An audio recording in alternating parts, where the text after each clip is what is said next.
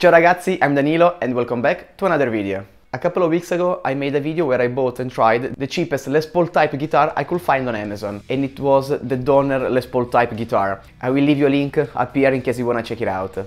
Well, today I wanna check out the Telecaster model, always by Donner, that costs around 120 euros, so it is even cheaper compared to the Les Paul.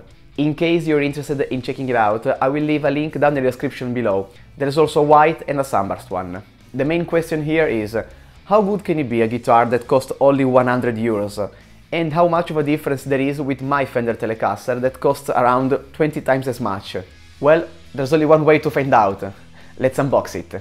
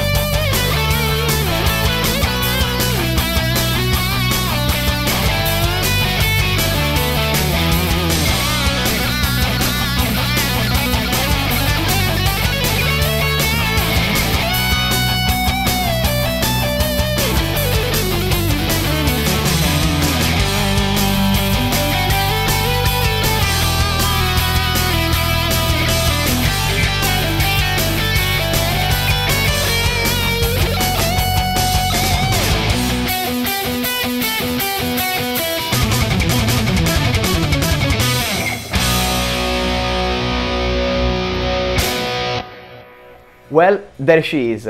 Let's keep in mind that it comes with a cable, a strap and a gig bag. There are not a lot of cheap guitars that have a gig bag included, so that's really cool. The guitar features a poplar body, maple neck and perilla fingerboard. It also has a nice weight to it.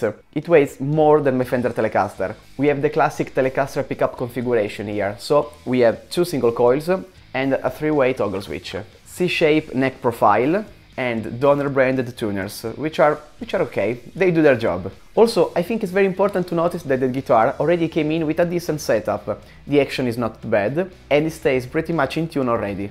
The only thing I did was to condition the fretboard because it was a bit dry, so I used this Daddario fingerboard conditioner and it is already much better. The main question you may be wondering now is, how does it compare to the Fender? This is my Fender Telecaster American Original 60s and it costs around 1800 euros. So let's just keep in mind that this guitar costs almost 20 times as much as the Donner. Let's hear how much of a difference there is.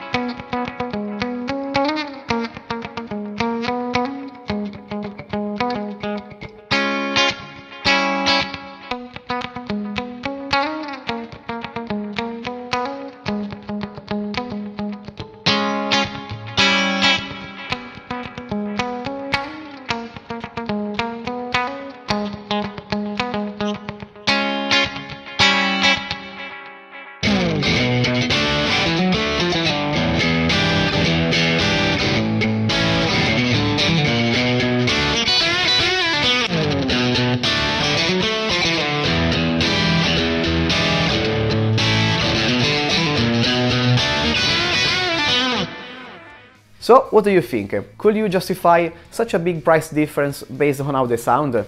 Maybe yes, or absolutely not. Let me know your opinion in the comments. Which one would you actually buy? I don't want to influence your judgment on this one, but here's what I think in conclusion about the Donner. It is a solid guitar, and most importantly, a solid choice for the price.